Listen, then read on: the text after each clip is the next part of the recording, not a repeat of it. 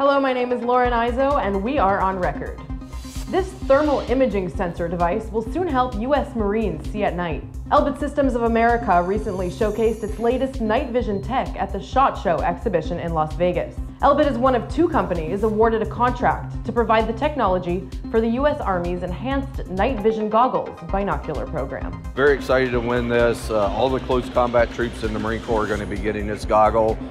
We've already gotten our first delivery orders on it, so over the next few months we'll start delivering this goggle to the U.S. Marine Corps.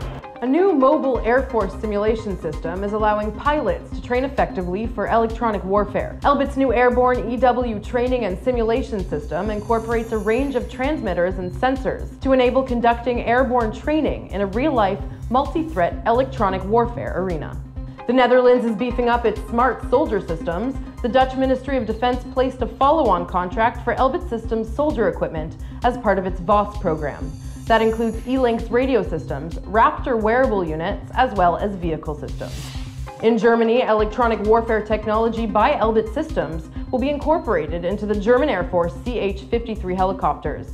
That gear includes digital radar warning receivers and EW controllers, which detect and locate enemy threats. MD Helicopters announced they have selected Universal Avionics In-Sight Display System. During a presentation at the recent Heli Expo helicopter exhibition in Anaheim, California, Universal Avionics also announced they will implement their SkyViz helmet-mounted display system for the German Federal Police new H-215 helicopters. More countries in the Asia-Pacific region are equipping planes with laser anti-missile technology. Elbit Systems recently secured new contracts in the area for Airbus and Boeing aircraft, worth $136 million for the DIRCM laser system, part of the company's music family. In South Korea, fighter jets will be equipped with a new system to help pilots fly in harsh conditions. Hanwha Systems has contracted Elbit Systems to equip the country's next-generation fighter jets with a terrain-following terrain avoidance system.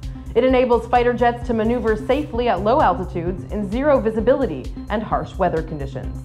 The Hermes 900 drone will be used in a maritime demonstration by the British Coast Guard. The UK Maritime and Coast Guard Agency will conduct flights using the Hermes 900 unmanned aerial system. Martin Fawcett, CEO of Elbit Systems UK, said he was proud to partner with the MCA on this demonstration of unmanned capabilities.